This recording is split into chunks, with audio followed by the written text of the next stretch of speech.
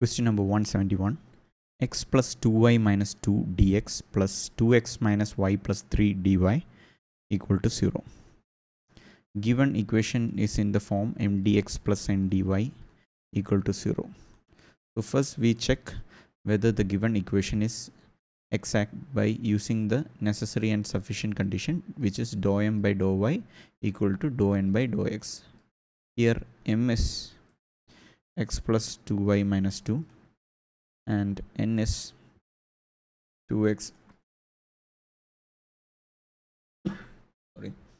2x minus y plus 3. So dou m by dou y equal to 2 and dou n by dou x is equal to 2. Dou m by dou y equal to dou n by dou x. Therefore, differential equation is exact. Solution for exact equations are given by integral m dx plus integral terms in n without x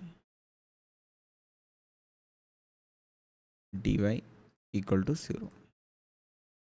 That becomes integral x plus 2y minus 2, where y is a constant. Okay, dx plus integral terms in n without x, so minus y plus 3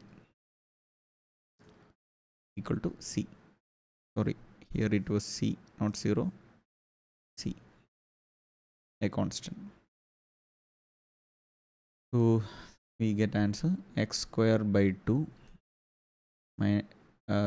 plus 2yx minus 2x minus y square by 2 plus 3y equal to c. Multiplying throughout by 2, we get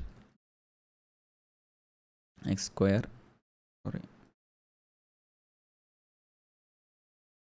plus 4xy minus y square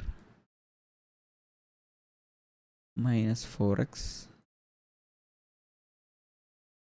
plus 6y equal to c.